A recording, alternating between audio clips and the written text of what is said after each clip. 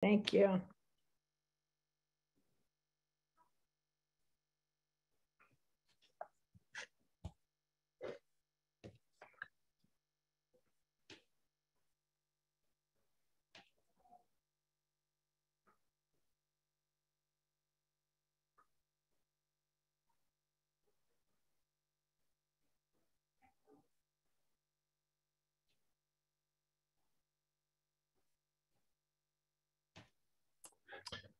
Welcome, everyone. Thank you for joining us today. Just so you know, today's session will be recorded. And since this is a webinar, you are all automatically muted, just like I was. Please feel free to join. Please feel free to introduce yourself in the chat with your name, gender pronouns, job title, and where you work. We will give folks another minute to join before we get started. Thank you.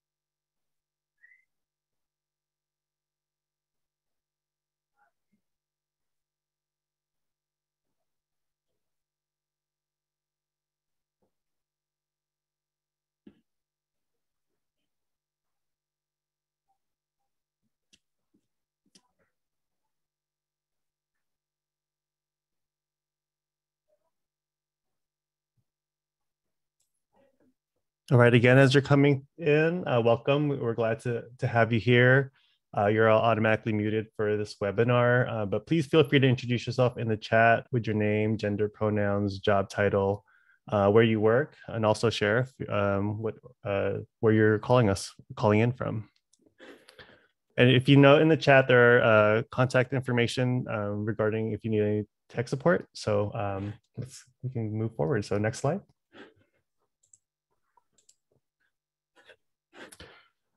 Since this is a webinar, you will not have the option to turn on your camera or unmute. However, if you would like to participate, please use the functions at the bottom of the Zoom screen, as you see here, the icons. For informal conversational contributions, please use a chat box. And for questions for our panelists or regarding content, please use a Q&A box. If you would like closed captions, please click the live transcript button on the bottom of your screen and select Show Subtitle. We put the call-in information in the chat box, and if you have any tech support needs, please send a chat to panelists or Tessa Tech Support, or you can send an email to tpulaski@farmworkerjustice.org. It's in the chat. And also Tessa included her phone number there too, in case that will help with contacting her. And one final note that we will be sharing slides, recording, and speaker information after the webinar. Next slide.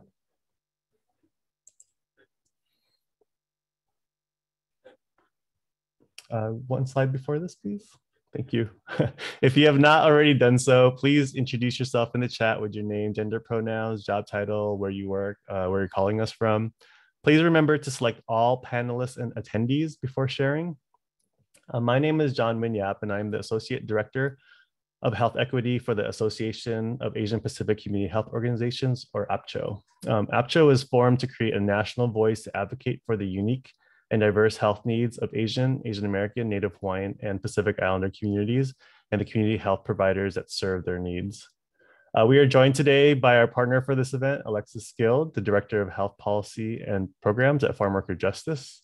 Farmworker Justice is a nonprofit organization that seeks to empower migrant and seasonal farm workers to improve their living and working conditions, immigration status, health, occupational safety, and access to justice. And next slide, please. And I will have Alexis share our agenda today. Thank you, John. And we're so excited to have all of you joining us today. So we just wanted to give a quick overview of what this webinar will look like today. So we're going to start off with some interactive polls just to find out more about where you're calling from and the languages of the patients that you serve. We then will have a great panel from 3 health centers who will share the work that they've been doing around language access. And then there'll be time at the end for Q&A, and then we'll finish up with some resources. And of course, we ask all of you to fill out the evaluation at the end. Next slide, please. So we are going to use Mentimeter in order to just learn a little bit more about where you are calling from. So on your screen, you'll see menti.com. So please type in menti.com, and then the code you see there on the screen is 6083-2073. So once you go into menti.com and type in your code, you will see the map. So please, for this first question, please just drop a pin on where you're calling from, and then you can click back into Zoom to watch the results. It looks like we have a number of people from California, Michigan, New York, and it looks like Virginia. Looks like we have some good representation in the Southeast and the West Coast, Oregon and Washington, Hawaii. Welcome to our Hawaii folks. Looks like a good representation from the East Coast as well, and the upper Midwest. And we'll give people another few seconds to pin in where you're from. So thank you everyone for sharing that. It looks like we have really great representation across the country, and we look forward to hearing from you, your questions, and the work that you've been doing to provide services to patients. Our next question, if you want to go back to menti.com, the next question is the languages that your patients speak at your health center. Since this is focused on language access, we want to learn from you and hear a little bit more about what languages your patients speak and how, so we can talk more about, how we serve those patients. So this will be a word cloud. So please type into Menti the languages. So English, Spanish, Haitian, Creole, Cantonese. Looks like there's many of you serve Spanish speaking patients. Chuch, which is an indigenous language, as is Mixteco. Cape Verdean Creole, Marshallese, Korean. A lot of languages. We'll just give people a few more. Burmese, someone typed in to the chat. Laotian.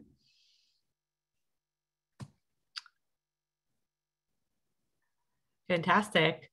So it looks like a lot of you serve patients in a lot of different languages. Certainly Spanish, Vietnamese, Haitian Creole, and English seem to be the most popular, but Korean, Tagalog, Haitian Creole, Mandarin also seem to be languages that are spoken by many of your patients, as well as many other languages. So thank you so much for participating. And you can now exit out of Mentimeter and come back into Zoom. Next slide, please. So I just wanted to quickly go over the learning objectives of the webinar today. So the first is to recognize the unique language access needs from the perspective of limited English proficients serving community health centers. And we have 3 great representatives who will share the work that they're doing with limited English proficient patients. We also want to identify resources to address language access needs, especially because many of these needs have been increased during the COVID-19 pandemic. And then of course, we hope that you'll be able to apply promising practices to expand language access through partnerships and support for bilingual and bicultural staff. So with that, I'm going to turn it back over to John to give you a brief overview of the background for this webinar.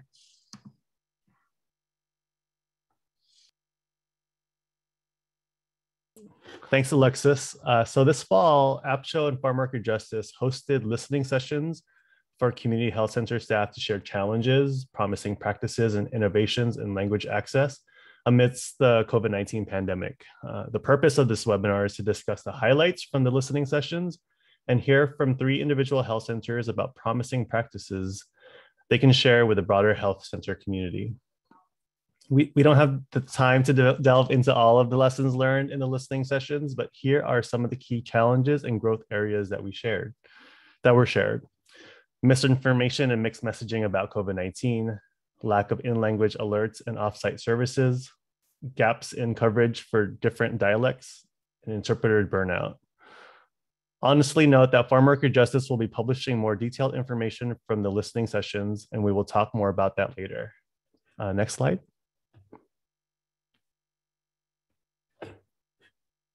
All right.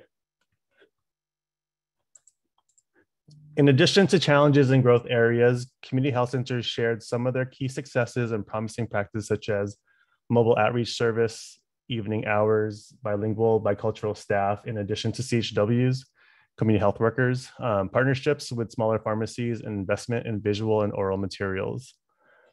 Next slide. And lastly, here are some of the key recommendations from community health centers during the listening sessions. We will use this list to inform future training opportunities in language listening sessions, team building trainings for frontline workers, region-specific innovations and assistance, standardized training for interpreters, and onboarding trainings for other health center staff. So with that, we have covered objective 1, identify unique language access needs and limited English proficiency serving health centers. Next, the panelists will discuss some of key challenges, promising practices, and innovations from the individual health centers in more detail. So next slide. All right, Alexis. Yes, so thanks, John. So it is my pleasure to introduce today's panelists. We have 3 great panelists.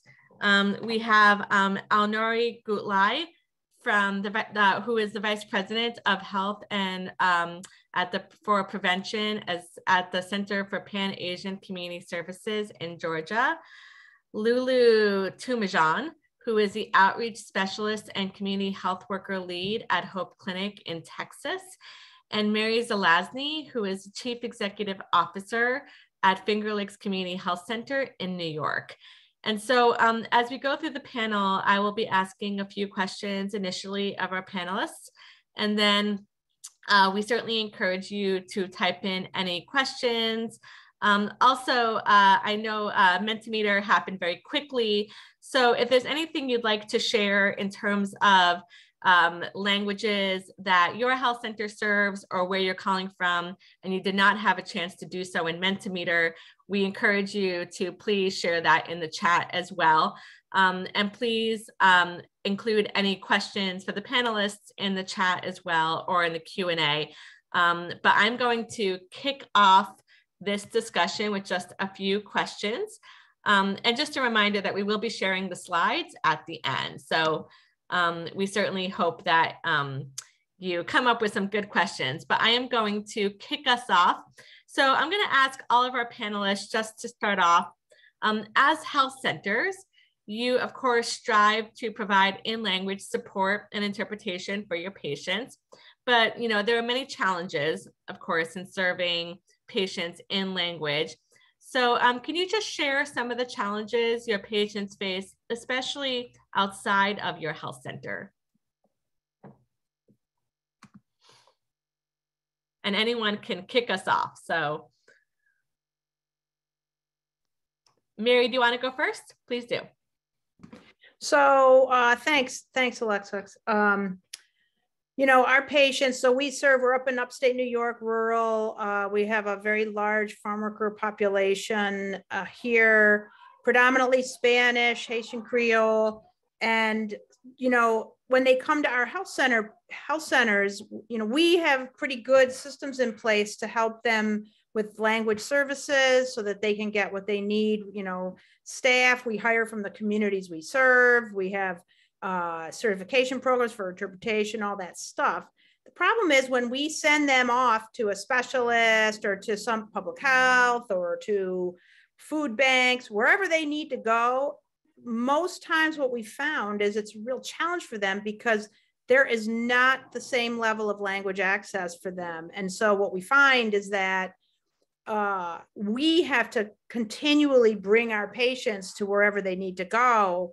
And as a community health center program, as we grow and get more patients, the ability to keep handling more and more patients is so challenging, because other providers, specialists have said, if you don't bring an interpreter with this patient, don't send the patient. And so how do you answer that question, right? What do you do with your patient? You can't just leave them hanging. So it's very challenging for people once they get out of that community health center circle of care.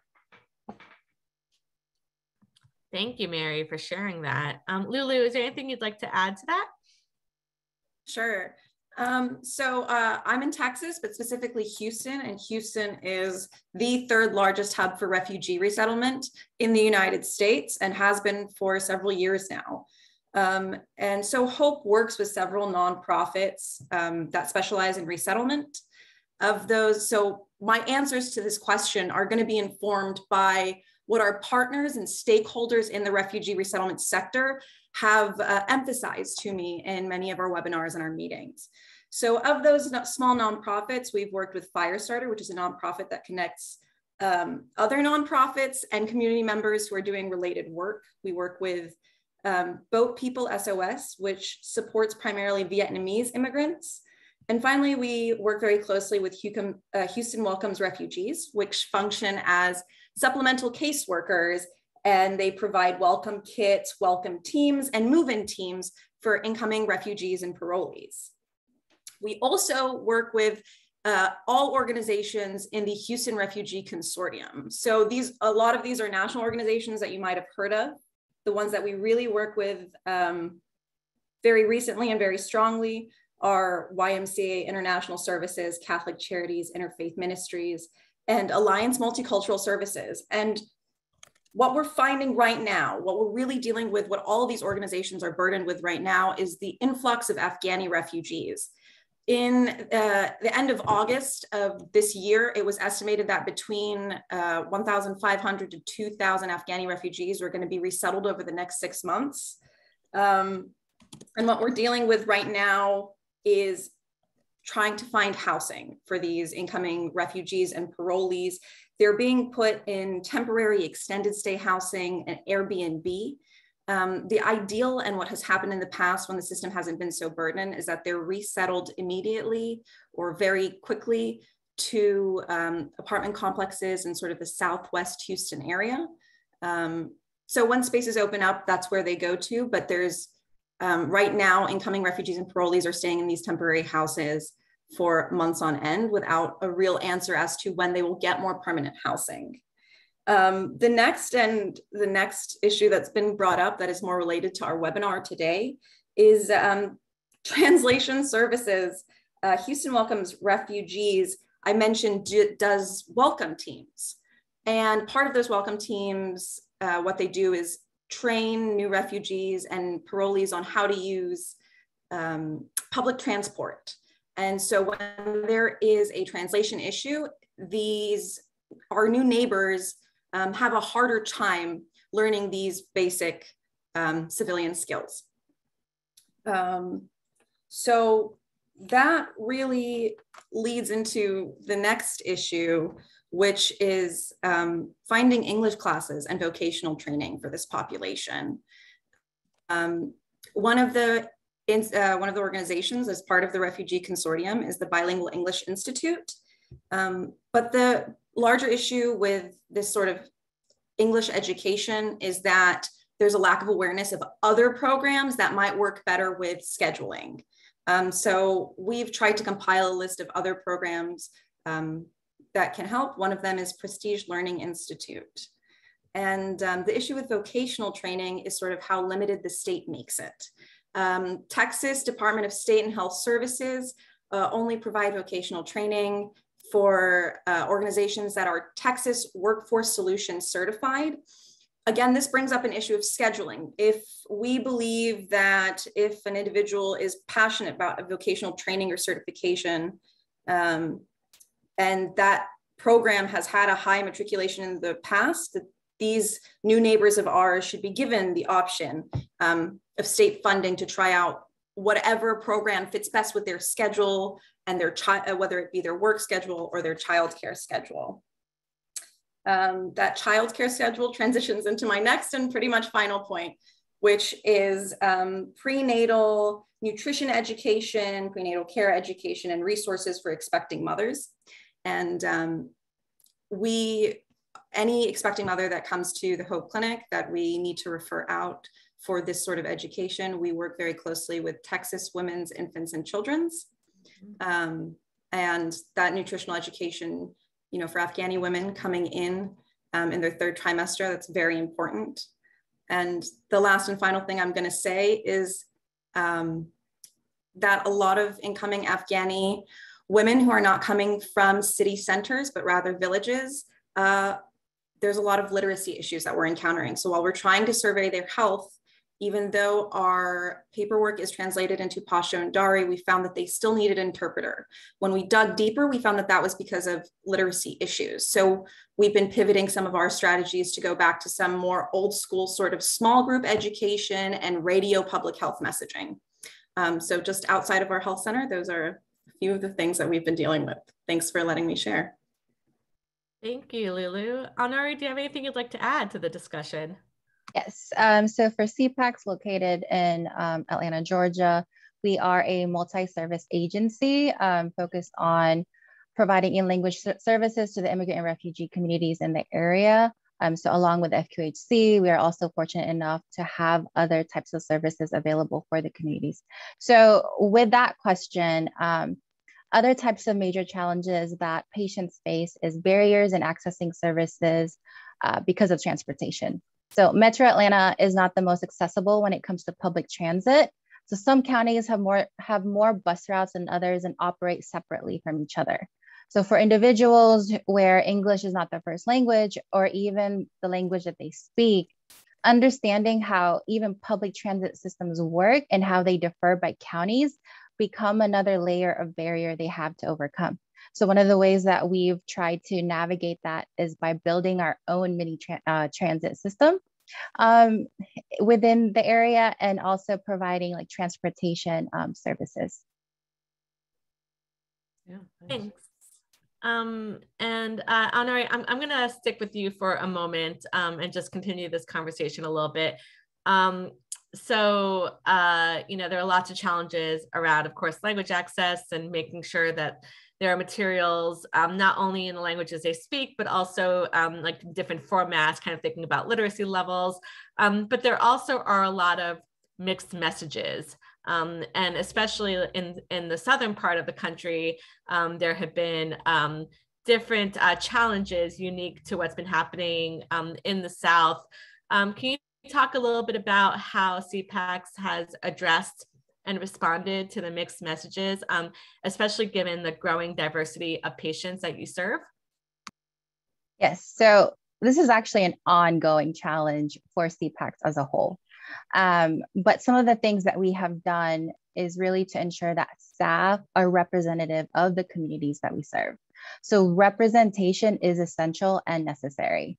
As an agency, our staff speak over 19 different languages. As a clinic, 80% of our patients are either from the immigrant and refugee communities. So majority of the staff hired are bilingual. We especially put a lot of emphasis on that with our front desk staff. So we have some who speak at minimum 3 languages. And we are extremely lucky for that. Like having staff who speak the language is important. Language lines are there, but it requires extra time and steps. Educational materials have also been translated into different languages, and we try to use plain language to capture information. Translating documents is useless if you are using terms that aren't used regularly. I think sometimes we forget because, you know, some English vocabulary words are just like everyday language. But when it gets translated, that's not part of like the common colloquial language that's used. At the same time, as we've already mentioned before, like some patients are not literate in their native language. And so therefore translated materials will not serve their purpose. So with that, we've hired patient navigators who are either community leaders or directly from the communities that we serve. They help patients navigate all the different resources being offered at the health center.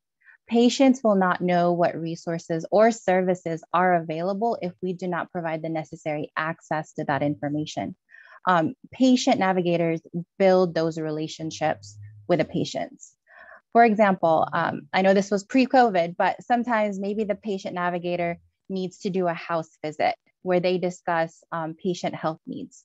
In doing so, they are also able to help the entire family. If the mom is the one coordinating with the patient navigator, maybe since they're already there at the house, and since the children will need to come with the mom to her appointment, then the kids can also go with her and see their provider, or maybe go next door to dental. So the patient navigator can then easily schedule transportation service for the entire family, and it reduces the burden on the patients. Our patient navigators also act as our educators. They help ensure that scientific and accurate information are given and communicated to the patients. Thank you, Honore. And actually, that fits really well into the next question that I had, thinking about community representation in the clinics and the role of patient navigators. Lulu, I know that at Hope Clinic, you have community health advocates. So can you talk a little bit about their role and how they're addressing the language needs of the patient population? Sure. Thank you, Alexis, for the question. So we have two teams. We have one team that's our community health workers and a team that's our community health advocates. They really do very similar work. The distinction is that our community health workers are certified by the Department of State and Health Services, and our community health advocates are doing similar work but don't quite have enough hours to be grandfathered into that certification or haven't taken those classes. So what we do is we pair a certified community health worker with a community health advocate who is of the community, and we try and make sure that that community health worker is also of the community.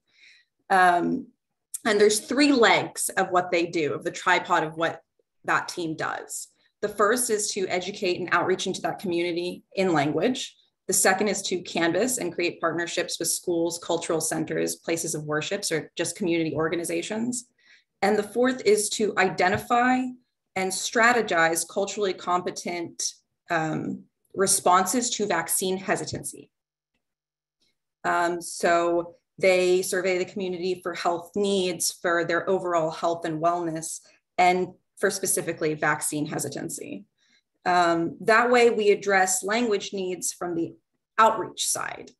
And they translate public health messaging, they translate our town halls, they interpret at our vaccine events, and they translate, recently we've worked with the Asian American Pacific Islander Health Forum to do translations about COVID and flu vaccinations.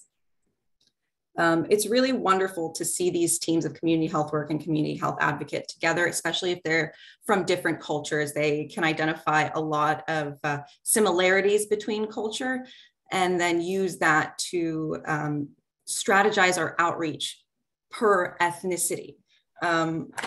Our team at the Hope Clinic, our staff speak over 30 languages. We provide services in over 60 languages through a third-party translator. But our community health advocates going out into the community speak a lot of, besides just what the ballot is translated in, which is Chinese, Vietnamese, Spanish, and English, our translators speak Amharic, Urdu, Nepalese, Spanish, Pashto, and Dari, Rohingya, and Burmese, and Arabic, Vietnamese, and Chinese. So Houston, like I said, it's the third largest hub for refugee resettlement, but there's also no ethnic majority in Houston. So we're serving a melting pot with a melting pot. And that's what that team does. So thanks for the question.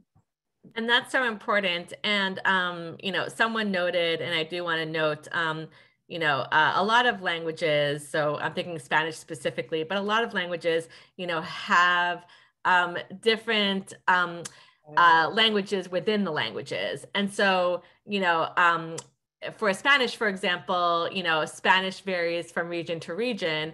But also there are many individuals who live in communities where indigenous languages like Mixteco and Mam and Quiche and Zapotec and others are the primary language. and Spanish is a second language. And I know that's the same for many other areas around the world and many of the patients that you serve. So I'm sure that understanding and having those representatives in your health centers who not only speak that primary language, but also may speak these other languages as well that are spoken by the patient population of that area, having that cultural connection and that mutual understanding is also really vital to provide the services, I would imagine. Definitely, Alexis. And I think the one buzzword that I would add into this conversation is dialects.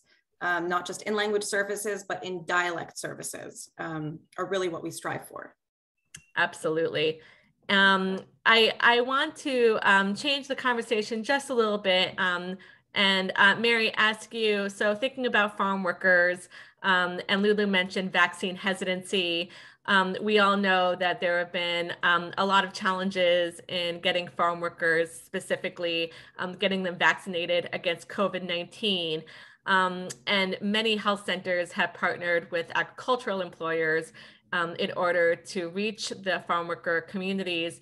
And I know that Finger Lakes has really been building those relationships. So can you talk a little bit more about your work with the agricultural employers and how you've worked with them to assist public health in language contact tracing and case management, especially for COVID-19 with the farm workers and the families that you serve?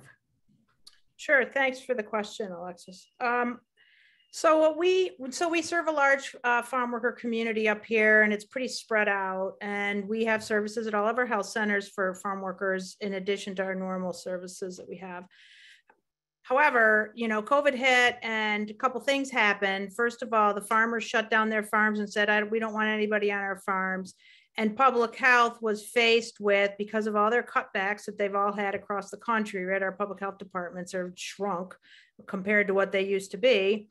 So we had a real problem on our hands because we are getting farm workers would be coming up to our region. It was March, right, when COVID hit in 2020, and farm workers are starting to come in.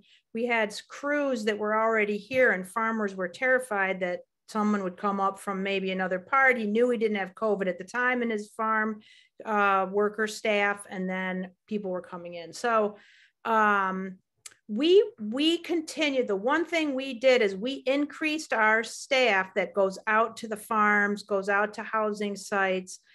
We worked with multiple organizations, Migrant Education, Migrant Head Start, Cornell Farm Worker Program. We did webinars for the farmers. We did webinars for the farm workers. And we particularly reached out to public health and said, listen, you know, because we need to be your conduit to speaking to these patients of ours and the farm worker community, because what would happen is a farm worker would get COVID, and then of course the public health department had to go monitor them once a day and make sure that they weren't leaving their quarantined area.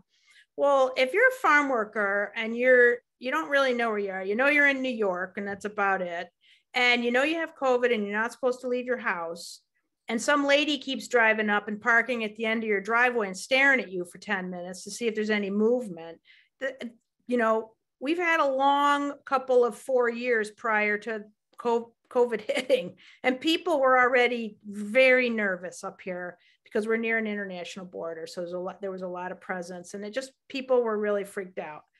So what we did is we created a system where public health would initially call, if they got a positive COVID case, they would call us first. We had always had a community health worker on call 24/7, so that we could then be either tell the farm worker, listen, you have COVID, this is the stuff you got to do, that, or we would be on the call with public health if we needed to, or we would go out to the house or the farm with public health. And what's interesting about that is, first of all, it really calmed people down, right? Because it was just crazy. Farmers were nervous, farm workers were nervous, and public health didn't know if they should go left or right. And so the dynamic of providing those services to the farmers being accessible to farm workers, you know, we told them, we're not going to come in your house, we're not going to go in the barn, but we're going to come. We're coming to the farm and we're going to give you education, we're going to give you masks, we're going to give you whatever you need, food, whatever. But we want you to know we're here and that if you need any help. I think that, you know, reaching out to public health in that way and working with the farm community, it has changed our whole relationship. And we've been here a long time, since 1989, providing services, but something happened. And what I kept telling my team is that, listen, we have to be the Red Cross of the region for the farm worker community, because, you know, we can't, no one else goes out with us because everybody wanted to go out. All of a sudden, farm workers were the big buzzword up here, you know, let's serve farm workers. And we were like, no, you're not coming with us. We're here for them. We have to provide them language services, particularly, but other services, because they couldn't just go somewhere and get something because they couldn't speak the language or get there. There was all those barriers that we all see every day. But it's really changed that relationship, and it's been a real positive for us, because what we've done now is really tried to grow that. We have done massive vaccine clinics out in 22 counties. Testing of farm workers. All of a sudden, all our Jamaican farm workers said, oh, by the way, we need to be tested within 72 hours of going home. Can you do it? When are you going home? Oh, Tuesday. So we had to really move it, but having those relationships built over the last year has really been tremendous, particularly for the farm workers, because they totally get that we're a trusted source for them and that we're there for them, and that public health is, you know, they're not going to turn them in. They're doing, you know, cause trouble for them. They're there to try to get them so that they don't spread COVID and do other things. So it's been interesting silver linings to the COVID pandemic. Absolutely. Thank you for sharing that, Mary. We have a lot of questions coming in on the chat, as well as in the Q&A, a lot of fantastic comments. Before we move to those, I just have one final question for the panelists, and this is for all of you. You know, all of you shared about your bilingual, bicultural staff, whether that's community health workers, front desk, providers, and others. But of course, with all of the need, there is potential burnout, as everyone has been seeing across the health center system. So in what ways are you working to support your bilingual, bicultural staff? And Mary, I'll have you jump in first. So, you know, one of the things that I struggle with is that I need my bilingual, bicultural staff so much. This pandemic has just demonstrated that they have all done double duty. They've worked extra hours. They've given up their weekends, nights, you name it. So we've done a lot of heroes pay. We've flexed their time. If something happens, we've been, particularly through the pandemic, because a lot of our staff we hire from the communities we serve, and sometimes they're also the caretaker of their family because maybe they speak English and their native language. So sometimes they get called to do family things that you know, would pull them away from work. And we've really gone out of our way to be super flexible with all of our bilingual, bicultural staff, because you know, life happens, right? And we can get by, and we've really tried to cross-train our staff, because I need to have my bilingual, bicultural staff, because they come from the community that they serve. They understand those cultural nuances and all those things that I can't teach them. I can teach them how to use a computer and Excel and a date book or whatever. I can't teach them that.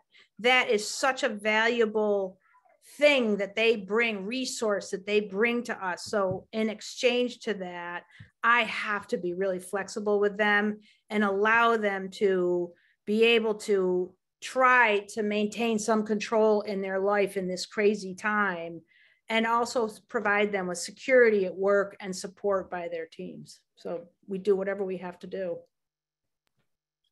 Seems like people are very supportive of that in the chat and are very appreciative of that. So that's great that you're providing all that support to your staff. Lulu, would you like to add to the conversation? Sure. Miss Mary, I do want to say that you wonderfully articulated the importance of being flexible with our bilingual staff. I would just further that to say that we make sure that if there are cultural holidays or family celebrations that they would like to observe, we try and make sure that we block off their schedule so that they can. We support their culture by letting them observe their culture. And finally, we make sure to ask. During evaluations, we begin and focus on how they would change the work that they're doing and how we can help them avoid burnout. If being accountable for a certain project is proving too time consuming, we want to put team members around them so that the burden falls less on them and more on a team. And then we act on the feedback that they give us in these evaluations. Certain team members, for example, have asked for more responsibilities. So we've been able to divert some of their efforts to other projects that take into account their specific interests and their skills, to try to make sure that what they're doing is meaningful to making a difference to their community specifically. We want them to see successful outcomes that they have helped us achieve and find fulfillment that way. And finally, we give them the space to canvas and suggest events as a result of all of that work. We want to demonstrate that we have a trust in their abilities. And then finally, I want to say that our office has a wonderful birthday culture. We decorate people's desks according to their interests, and we theme everybody's birthday. So that's really fun for us. We also, of course, have regular staff lunches. We have, quarterly staff lunches. And then we also do social media highlights, like the staff member or bilingual contractor of the month. And then they get a small token of our appreciation, whether that's a gift card or a lunch on us. And just, they are so essential to our work. We would not be as effective without them. So I think it's very important that we put effort into making sure that we're supporting them. Absolutely. I think recognizing all the efforts and all of their work, but also I really like what you shared about providing space to be able to observe their culture, their observances, holidays. That is so important. It's really about valuing, everyone's cultural backgrounds and observances. So that's really important. And I think that's really great that Hope Clinic does that. Honore, how about CPACs? Yes, so the health center and CPACs as a whole rely heavily on our staff who help clients and patients navigate services. So through that reliance, we also have to ensure not to overburden the select few, because without them, programs or services are that much harder to provide, advertise, or implement. So as what has been being repeatedly said, flexibility is key. So sometimes we understand that to build relationships with the immigrant and refugee communities, we cannot always dictate when or where or how those should be established on paper. It's just not going to happen that way. So giving staff creative freedom to figure out or suggest different ways of solving issues and supporting those ideas is essential. It may not always work, but we learn through experience. Another way to lessen the burden, this is more of a systematic way on our bilingual staff, is deciding as a clinic what languages will be prioritized on what days. So maybe on Mondays, we will focus on scheduling Nepali speaking patients and having all those language access needs available for that. On Thursday, it might be Cantonese, Mandarin speaking patients, and they will be prioritized. And in doing so, bilingual staff aren't randomly being pulled in for services at all times. So it keeps it a little bit more organized and systematic. I know that emergencies aren't planned, but that is one way we can help alleviate the burden. Thank you so much to Honore and for all of you for sharing all those great insights into how you're supporting your staff. I am going to turn it over to John to moderate the Q&A from all of you. We have lots and lots of questions. So we should just jump right into it. Yes, thank you, Alexis. And I also put questions in the chat regarding these questions. If you provide training programs for bilingual or bicultural staff, and if you do, which programs, are they official programs or like third-party programs, I'm sorry, or official internal programs? So feel free to share your insights there as well. I'm looking at the questions, and there are a lot, but there are also numerous that are focused on certification. So there's questions about nationally certified certifications, how to get certified for medical interpretation, what states require CHW certification, and then some other key parts about training, like getting educated about cultural understandings of health, illness, treatment. And then there are comments also about cultural differences with language and dialects. So and then there's also a question about bridging the gap. If there's some clarity needed around if that's a training program or recruitment or certification. So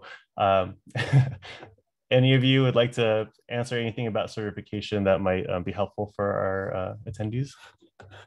I'll start because I mentioned bridging the gap. So what we do with our staff is that if you have, we test people to say, it doesn't matter what language they speak, we test them in their native language. If we can't do it, we have someone that is totally fluent, be able to, from an outside source, test someone and say, yes, their Spanish is perfect or their Vietnamese is perfect. And so then they're able to take this program through Bridging the Gap. It's a 46-hour class that they take.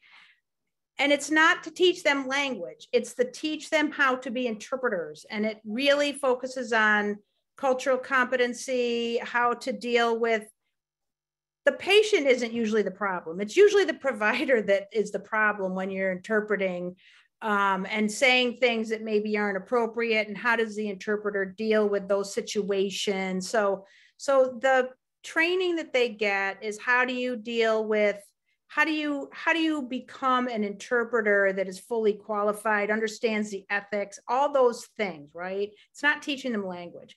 At the end of it, they have to take a test. And if they pass with a certain score, they got to pass with an 80 or above, then they are certified through Bridging the Gap and they get a certification. But they also take the national test.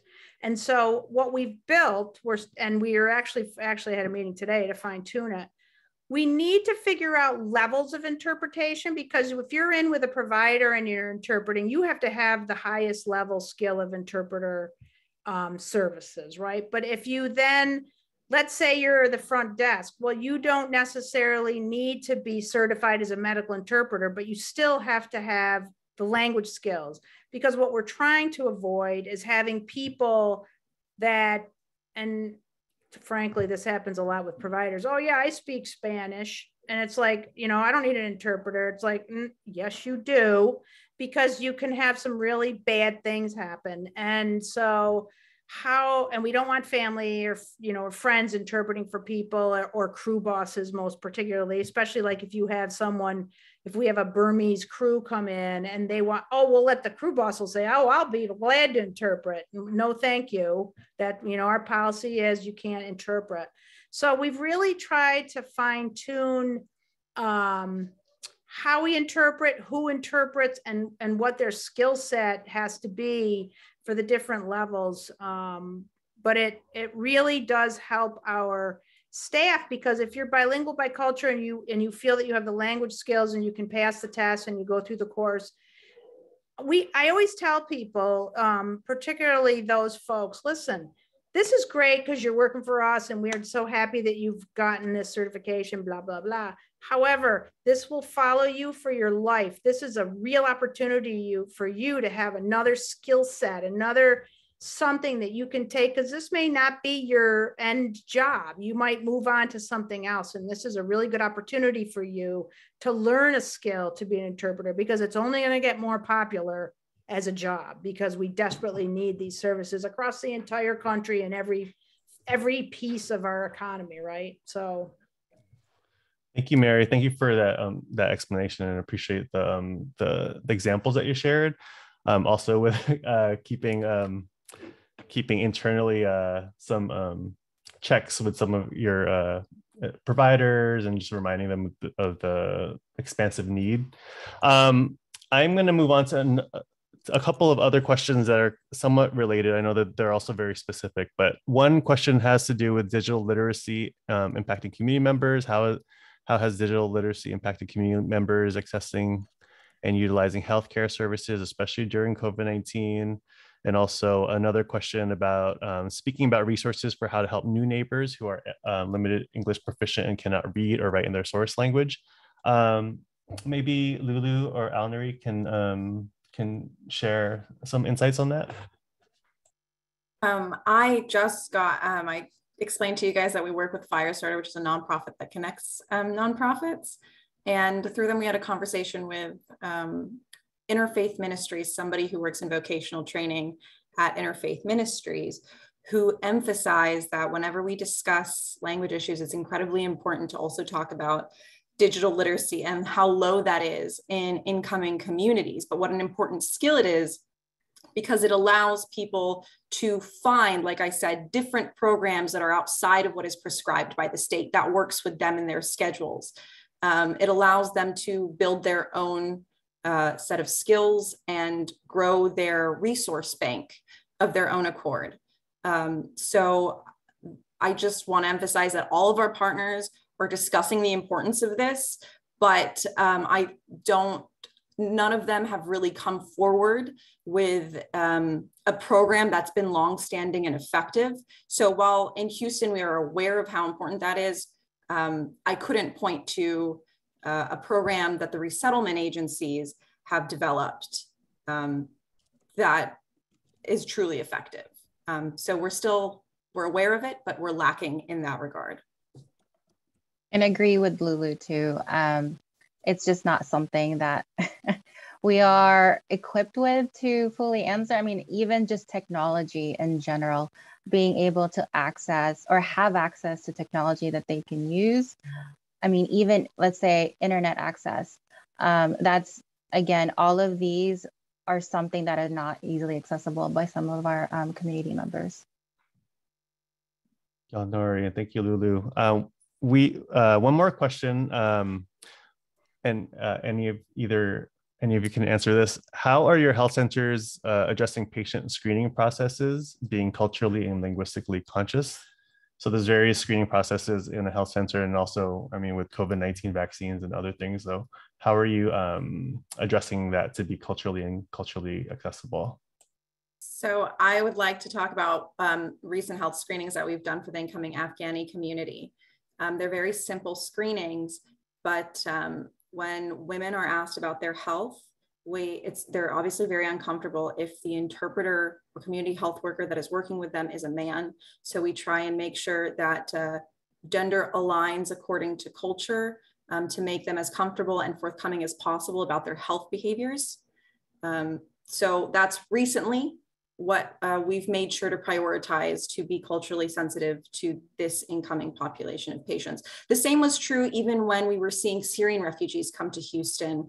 The preference to have physicians, nurses, and interpreters who are of the same gender was important, like I said, not only to make the patient feel comfortable, but to get accurate patient histories and then develop the most effective treatment plans. Thank you, Lulu. All right, I'm looking at the time. It's 11:53, and again, as we've been sharing, there's a lot more content and a lot more insights, a lot more questions to ask, and gain insights from everyone that's here in this webinar. But we have a limited time here, so I do want to move forward with some resources. Here are some extensive in-language resources we encourage you to peruse and utilize in your health center from the National Resource Center for Refugees, Immigrants, and Migrants Translated Materials Library. The link will be in the chat, and also Protecting Immigrant Families Coalition video series. That's also going to be dropped in the chat. And they have numerous translated materials, and also the NRC RIM, the National Research Center for Refugees, Immigrants, and Migrants. They also have templates for you to use if their resources are not translated in the languages that your patients and community speak. And also just in terms of timeliness, we are also hosting a booster shot webinar next Tuesday, and we encourage you to go to there, since we were chatting earlier before the webinar started, and there's lots of confusion. So we hope to answer some of those questions. And as a reminder, we'll share the recording link, slides, resources, panelists' contact information. We're going to gather some questions, and if some of the panelists have time to answer some of those questions, they will answer some of those on a document as well. So thank you for additional work for that. Next slide. Thank you to you, everyone. Thank you all. We appreciate all of the feedback. Also recognize the struggles that we had with facilitating some of our activities. So we recognize the unintentional, but the impact of what we did. So we appreciate your feedback on that. An evaluation will pop up after the end of this webinar when we close it out. So feel free to share your thoughts there. It'll be about a 3 to 5 minute evaluation. For those of you who do not have time today, the link will be emailed with the recording, slides, panelists, contact information, and resources as well. And again, thank you all for attending today. Thank you to our wonderful panelists for sharing about your work. And of course, Farmworker Justice for your partnership on this. Thank you so much, and take good care, everyone. Thanks, everybody. Thank you. Everyone.